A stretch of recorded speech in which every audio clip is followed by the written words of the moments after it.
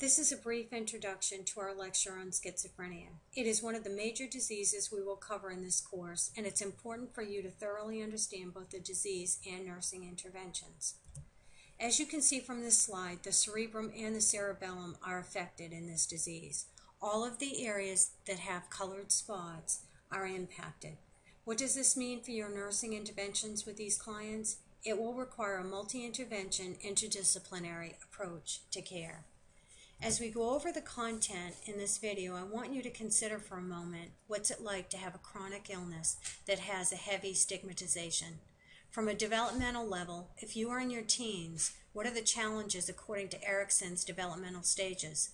How might this impact your future growth and development? A little bit about schizophrenia. It's a chronic disease, but what does that mean? That means the symptoms are managed, but the disease never goes away. It's marked by a slow onset. This can make it more difficult to diagnose. The disease has episodic changes. This means that interspersed between periods of wellness, there are psychotic thoughts, hallucinations, and disorganized behavior. Remember, the onset's slow. It's very easy for these clients to simply be characterized as odd or quirky, thereby delaying diagnoses and treatment. It is important to complete a thorough assessment, and this begins with a good history.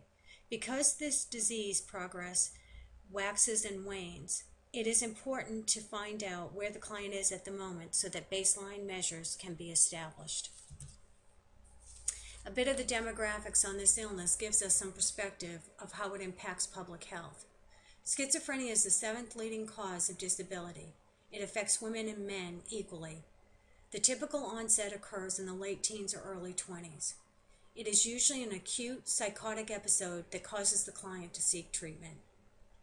This disease affects more than 2 million Americans each year. Only the most ill of individuals are cared for in the inpatient setting. That means that those affected are in our communities. We see them at church, in the grocery store, and at school. Unfortunately, for those who do not seek treatment, these individuals are also found on the street due to homelessness and in jails due to crimes that are committed when the disease is left untreated. This shows you the terms that are used to differentiate different types of schizophrenia and the behaviors that are associated with the disease. If you are not familiar with these terms, they can be found in your text. Stereotyping and stigmatization are predominant. It is very important that you get in touch with your personal belief system before caring for these clients. Remember that we're caring for an individual with a disease process, not a disease. Although schizophrenia will cause life-altering changes, it does not mark the end of health and wellness. Recovery and remission are possible.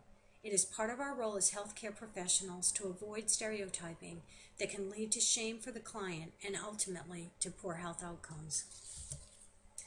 The symptoms of schizophrenia are characterized by positive and negative symptoms. This does not mean positive as in good symptoms and bad symptoms. Rather, think of them as symptoms which cause a heightening of emotions, sensations, and thoughts, and those that cause a decrease. The positive symptoms of schizophrenia are hallucinations, which can be auditory or visual. They can occur at any time. Delusions, which are personal beliefs that aren't based in reality. Disorganized thoughts come in all shapes and sizes and can range from magical thinking to impairment in judgment and insight, and this leads to bizarre behavior. When we talk about negative symptoms, we should remember a lack of something. Remember going back to a medical terminology that A indicates without. So agloria is a poverty or lack of speech. Affective flattening is marked by little or no demonstration of emotion. Asociality is not wanting to maintain any type of a relationship, even with friends or family. Evolution is little drive or motivation to attend to activities, and this can even include activities of daily living. Lastly, anhedonia is an inability to experience pleasure. Cognitive impairment comes with higher level processing of the brain. Clients can demonstrate bizarre patterns of speech, use of words, strange behavior, and an inability to understand communication that's directed at them. We will discuss this at length in our lecture, but nursing intervention should be directed at helping the client during periods especially of acute psychosis. Remember, client safety is always to be considered first. This demonstrates how at any given point in time the client can be experiencing positive, negative, and cognitive symptoms. It can make the care of these clients especially challenging. Although I stated it before, it's really important to remember that each client will have unique symptoms as their perception is their reality. By avoiding stereotyping, we don't place artificial barriers for the client as they work towards maximization of their health. Lastly, assessment is crucial both to determine the client's current status and to develop a baseline for functioning. Goals for the client should be individualized. Be sure to include the client's environment in this process. Look at the home setting, support systems, and potential causes of stress. The family is an integral part of this process and can provide a wealth of information. The goal is wellness and maximization of health. It can be challenging as many of the interventions for this disease have negative consequences, such as medications that cause weight gain, leading to the potential for other health issues such as metabolic syndrome or diabetes. When considering wellness, all aspects of the client should be thought of.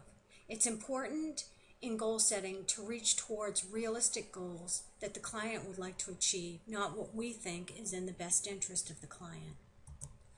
Medication management is a large component of treatment for these patients with schizophrenia. Side effects can make medication management and compliance a challenge. The top priority is always to achieve the greatest movement towards health promotion and maintenance. This is best accomplished by focusing on wellness, not the disease. It is readily apparent in clients that have been hospitalized a number of times that it's difficult to maintain hope towards wellness when you have an orientation towards continuously being a patient with no power over your health. I'm going to show you this short YouTube video. We won't watch the whole thing, but just to give you a little insight into the world of auditory hallucinations. As you watch this, consider what it would be like to have this type of distraction 24 hours a day.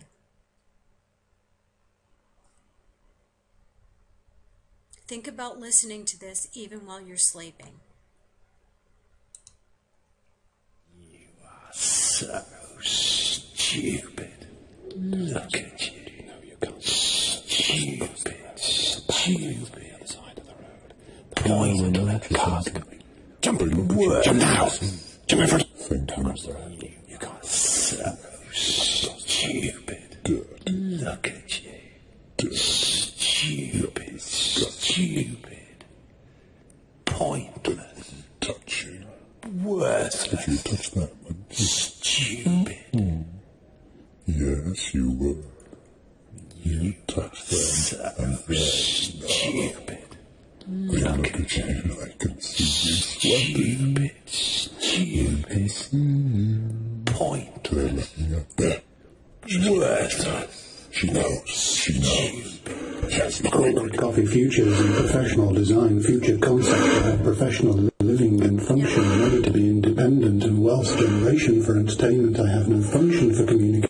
I had you listen to that for a little over a minute. Can you imagine what it's like listening to it 24 hours a day? So the question becomes, how do we focus on wellness?